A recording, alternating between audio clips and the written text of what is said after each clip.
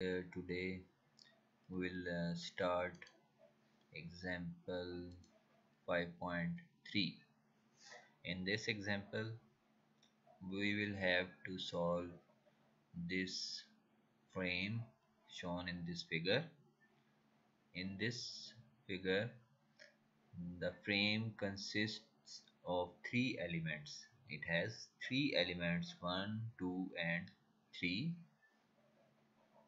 and is subjected to a 15 kilopound per inch horizontal load applied at mid length of element 1. Here you can see a 15 kilopound force is applied at the mid length. That means at the middle of the element 1 is applied. This is a horizontal force. Node 1, this is node 1, node 2 and node 3. These are fixed nodes and the dimensions are shown in figure. Dimensions are also given in this figure. You can see here. Let E modulus of elasticity, I moment of inertia and area is given for all elements. So we have to solve this frame and find the displacements at node 4. For this, we first express the applied load in the element 1 local coordinate system. So this is element 1 in local coordinates system. You can see here this is x dash. Local coordinates means in which the coordinate is parallel to the element. So you can see here x dash is parallel to element 1. This is a local coordinate, and y dash is perpendicular to x dash. So further the force is resolved into its components. You can see here its y dash component and x dash component. To find out the angle, what is the angle? We have this perpendicular length. This length is 40 foot and the base length is 20 foot. So we can find this angle and resolve this 15 kilopound force into its component. So we can find angle by tangent theta. Tangent theta is equal to base over perpendicular. So we have both these values, perpendicular and base. Perpendicular is 40 foot and base is 20 foot. So I hope you can understand this figure, and it's the force which is resolved into its y dash and x dash components. Then the next step is the free body diagrams. In this diagram,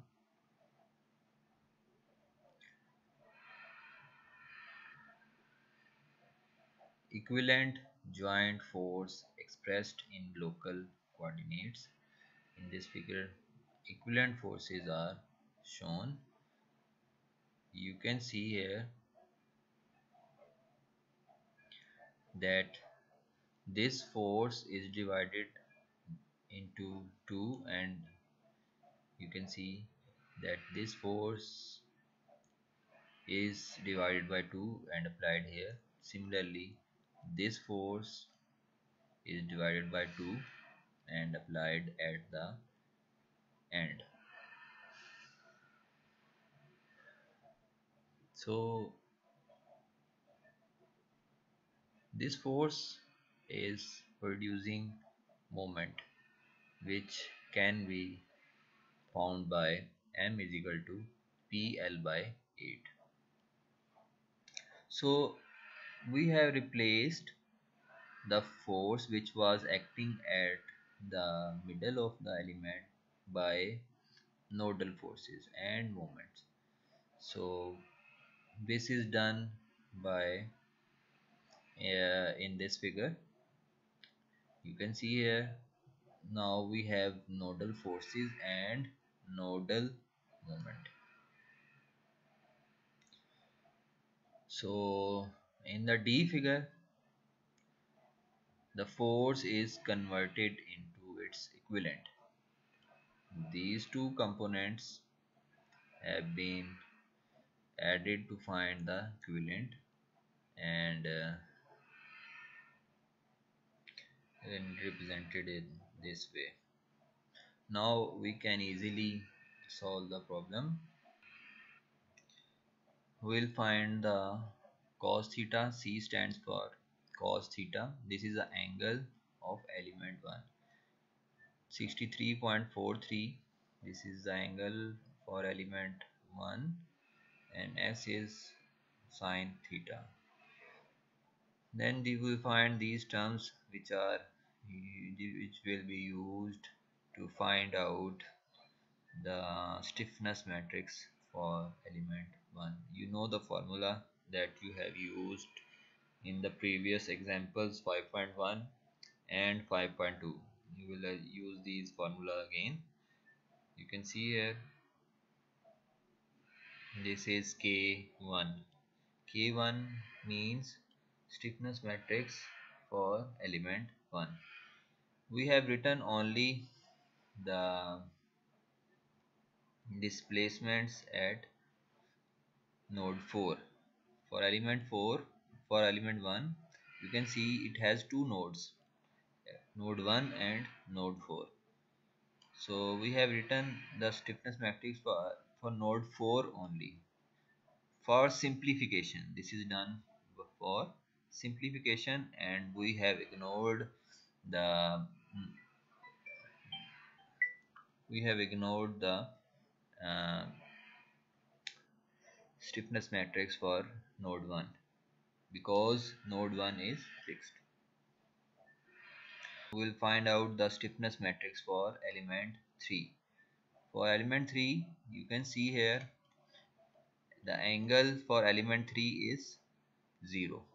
So cos 0 is 1 and sine 0 is 0. Rest of the terms, we find out the rest of the terms. Similarly, K3 stands for stiffness matrix for element 3, and again we have done it for element node 4. We have found this, and we have ignored the second node.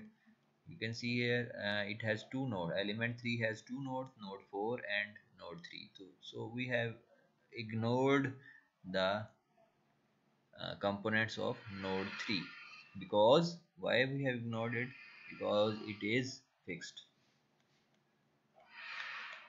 So we have now written stiffness matrix for node 4 element 3.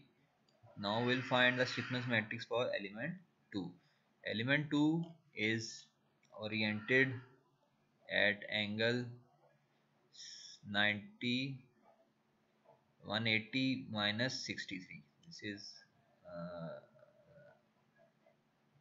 this is 63 and this is 180 minus 63.